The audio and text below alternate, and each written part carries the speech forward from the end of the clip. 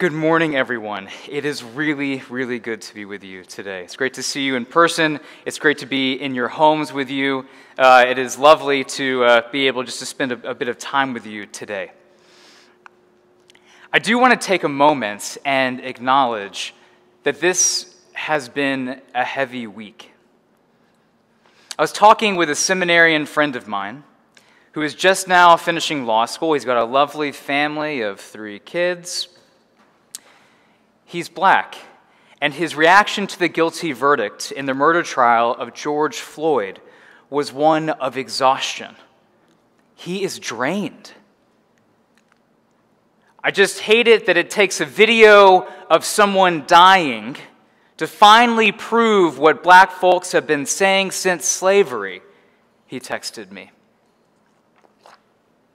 A while later, he sent me the viral video of the shooting of Ma'Khia Bryant. More grief, more injustice. George Floyd and Ma'Khia Bryant should be home with their families right now. Our justice system is unjust. Our nation and our world is broken. And there is a lot of work to be done. In confession, in lamentation, in reparation, in reform, which is why we pray for justice and reconciliation, which is why we are committed as a parish to this work inside of our walls, which is why we engage in active listening, humility, and peacemaking. And honestly, we should take a page from our youth, who are about to sign off right now and go engage in this peacemaking work with Rose Castle. They are acquiring tools and learning for how to listen and engage. And hey, youth, we're proud of you. We really are. Yeah, we can clap it up for the youth. We are.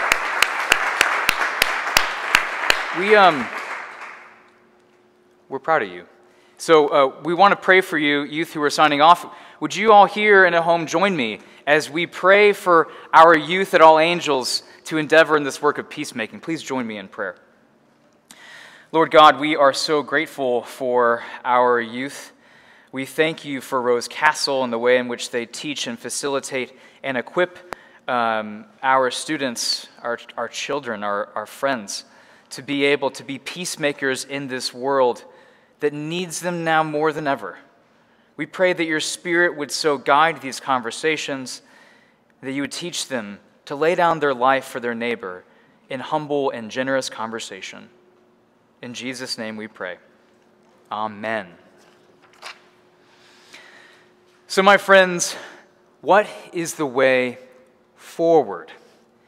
How might we move through this time in wisdom with discerning minds and open hearts? We now do what countless have done before us. Let's turn to Scripture. To 1 John chapter 3, our text for today. You can find it in your bulletin, and it was read earlier by Aziz. As we continue in this series laid out to us by Jimmy a few weeks ago, about how, in the light of the resurrection, do we become new creation people. New creation people. Our text, 1 John, is written to a divided church attempting to live in fellowship. They're trying. A letter written to the church on how to be the church. And as Jimmy reminded us the other week, it's hard to be the church. Didn't you say that? Yeah, he did. It's hard to be the church. It's hard to love one another.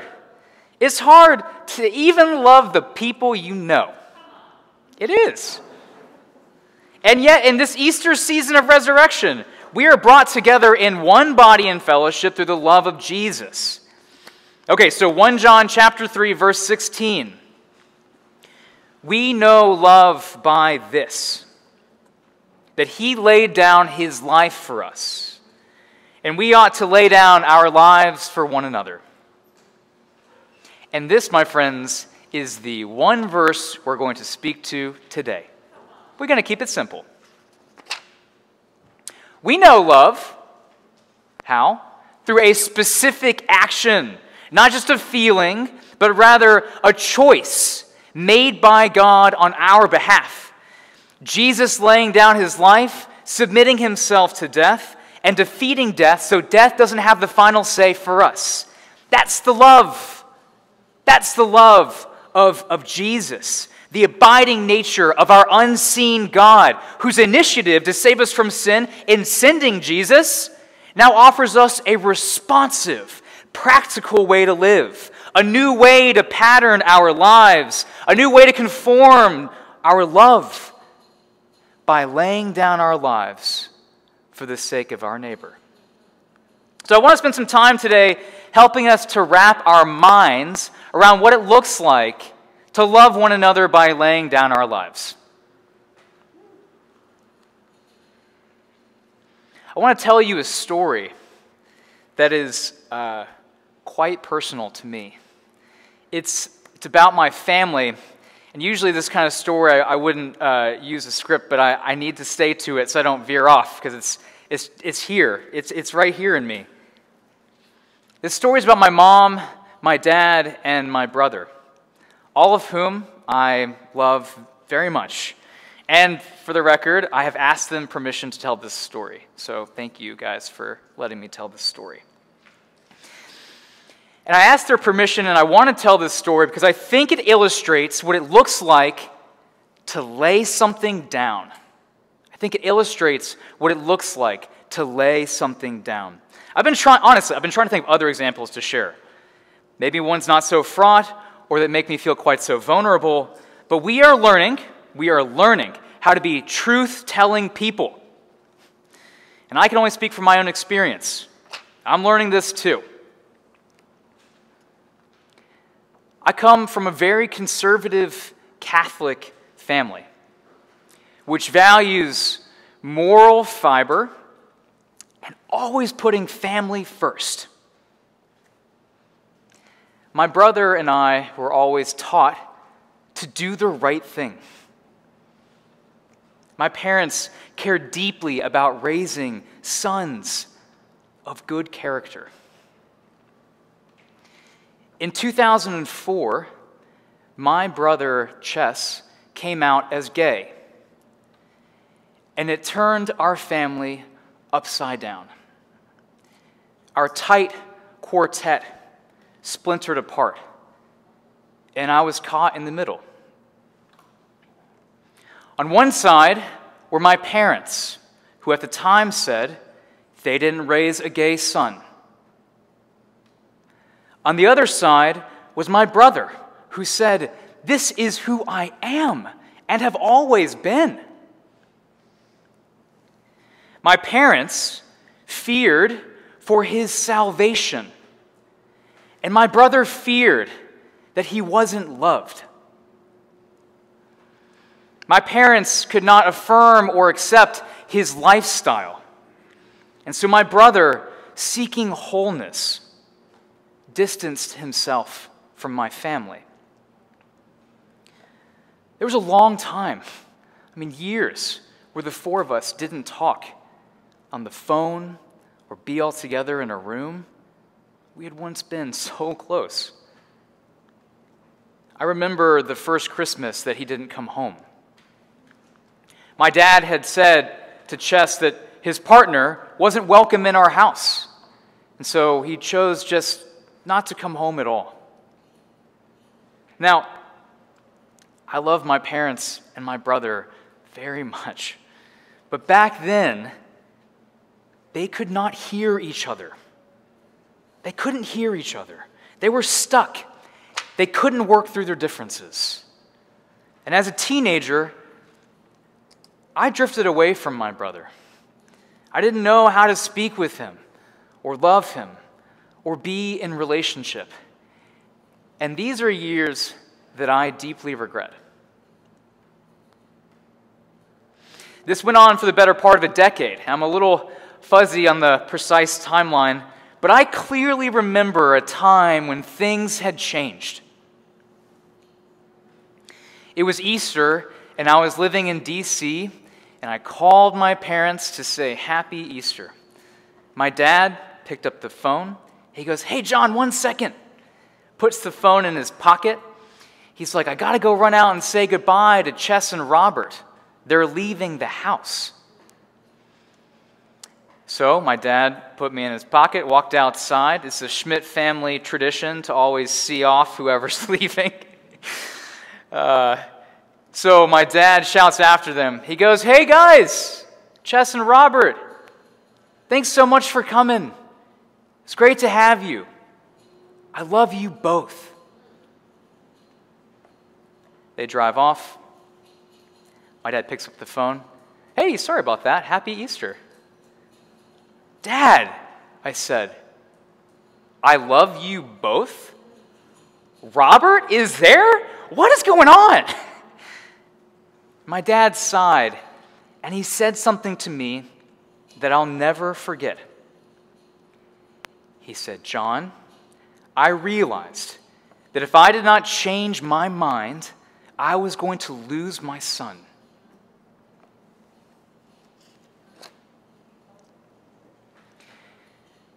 Later, at my brother's wedding, my dad stood up to give a toast. Today, he said, I have the privilege of celebrating my son. But not only that, I have the privilege of welcoming another son into the family.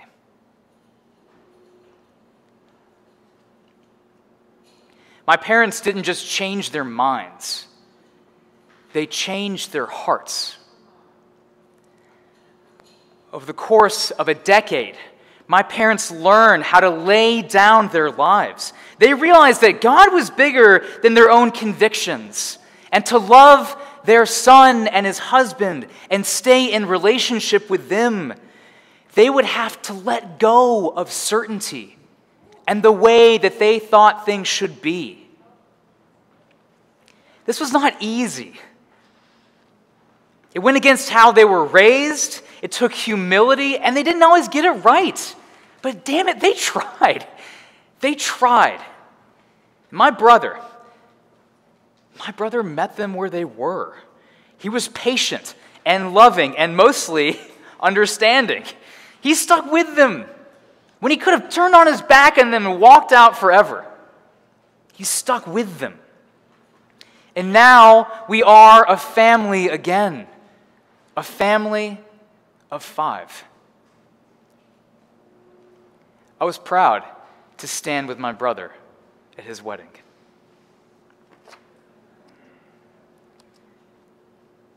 Now, I'm not telling this story to you today to affirm your views or change your mind about what you think about same-sex marriage. I know that All Angels has a fraught history on this issue. It's been years since it's been openly discussed. I've seen people dance around the conversation or jump out of the way altogether to avoid it. But I want to say something this morning. Let me just say this. I steadfastly believe that all people need to be welcome in this church. And I share this story, my story, as a personal testimony to what reconciliation can look like, and how laying down our lives can lead to love. This is the reason that I'm in the Episcopal Church. It's the reason to extend myself to those who might not agree in hopes of seeing and knowing and experiencing a God who is bigger than our divisions. God is bigger than our problems and our divisions, in whom all else falls away inside of His love. Now, I'd like to check in with you all. Checking in, shared a personal story from my life. If you find yourself feeling upset, or if you find yourself feeling offended, I'd like to pause. And I want to lean in there. My intention here is to be honest with you, to tell you the truth. I am not trying to hide. All Angels has just constituted a search committee for a new rector. This is an Episcopal church, and many priests in this denomination and in our diocese are going to be affirming of same-sex marriage. Your wardens have placed no conditions on the committee or as they do their work, which means the next rector may hold a similar view. And I'd like to ask, can we begin? Can we just begin? Or after a long time, pick up a conversation about this? A conversation where we can be undefended, self-aware. A conversation where we seek to listen more than to be heard. A conversation where we can model humility and curiosity. My hunch is that this will be quite challenging. I've been engaged in a number of conversations recently that have left me sensing, friends, we got a lot of work to do. We got a lot of work to do if we are going to have conversations like this one in a charitable, mutually edifying way. There is not a strong culture of truth-telling in this church. And that is a muscle we have to learn how to develop if we are to move forward in health. Because without trust, telling the truth is impossible. And more than anything else, what I've experienced in this church is a lack of trust. So I ask you today, this is for you here, for you at home, has a spirit of fear gripped you recently? Do you feel rising up in you anxiety? Do you feel anxious? Do you find within yourself now the desire to defend your views? If so, I get that. I get that. I experience those feelings too. And I want to level the playing field, not to diminish anything, but to say something simply. We are all just people, and we are trying to do the best we can. We all love this church. But how are we going to speak with love if we are gripped with fear, clutching the things we are afraid to lose? I want to take us back to the example of my family and what allowed them to lay down their pride and set aside their personal agenda for the good of the whole. What was that? It was patience. It was the passage of time. And it was paired with the ability to be gracious in their disagreement. To be gracious in their disagreement. Because I think, and I have not asked them explicitly, sorry, I didn't ask you guys, what undergirded this decision to lay down their lives was a fundamental question. I think it was this: how do we hold this family together? How do we hold this thing together? We don't want to lose each other. How do we hold it together? How do we love each other? Friends, this church is a family. Whether you feel like it or not, we're a family. What we need right now is patience, the passage of time, and learning how to remain gracious in our disagreements. Asking the guiding questions, how do we stay together as a church? How do we hold on to one another? How do we love each other? I want to try something right now. I just want to go with me, trust me for a minute. I know it's cheesy, but I'd like you to close your eyes. I'm going to lead you through something real fast. Just close your eyes wherever you are. And I want you to picture a person right now in this congregation who is hard for you to love, with whom you disagree. Is anyone else just seeing Jimmy Lawrence flashing through their brain? Sorry. Jimmy, I love you, man. That was your shout out. No, okay, sorry. That was not responsible of me. Okay. You have your eyes closed. You have in your mind the person with whom you disagree in this church. Do you see them? Can you picture them? Now ask yourself, how can I lay down my life for this person? What will it take for me to be undefended around them? Look them in the face now. To practice self-awareness around them, what would it take to do that? To try and listen to them more than for yourself to be heard, what would that look like? And to model humility and a curiosity around their perspective. As you look at them with your eyes closed and you see their face and you know what they think, what would it look like for you to be curious about that? To ask questions. And here's the question you ask yourself as we close our quick meditation. Are you willing to be changed for this person? To potentially not just change your perspective of them, but to have your hearts be changed by them? Now open your eyes. You've just taken the first step in learning how to lay down your life for the sake of your neighbor. Congratulations. Congratulations, you did it! I'm serious, clap it up with me. This is the first step. This is the first step. What you have to do is visualize this and think about this. When I sit in a room with someone that is hard for me to love, can I look at them in the face and model humility?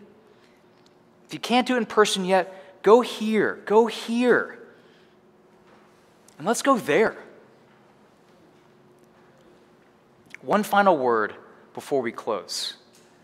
As we seek to be made whole as a family, as we graciously disagree and model humility, there's one more thing we need. Do you guys know what it is? Jesus is always the right answer. Well done. Yes. And what we learn from Jesus is the model of love. We need more love. I want more love. I want more love in this place. We need to become more like Jesus. Why? Because his love is perfect. Because his love is perfect.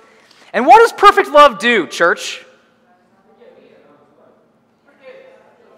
It forgives and it drives out all fear. Perfect love drives out all fear. Fear has got no place in our lives. Fear does not have a stronghold here, my friends. And fear, if you are listening, you are not welcome in the sacred bodies of my brothers and sisters. You are not welcome there, fear. And we cast you out in Jesus' name. I'm serious right now, y'all. Fear is not welcome here. We don't need it. We ain't got time for that. No fear.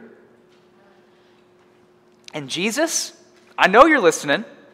You are welcome here. Come into this space, Jesus. Come now, reside in our hearts. Make your home amongst us. Help us to be a family that loves each other, Jesus. Mend our brokenness, bind up our wounds, and do the thing you promised. Draw near to us.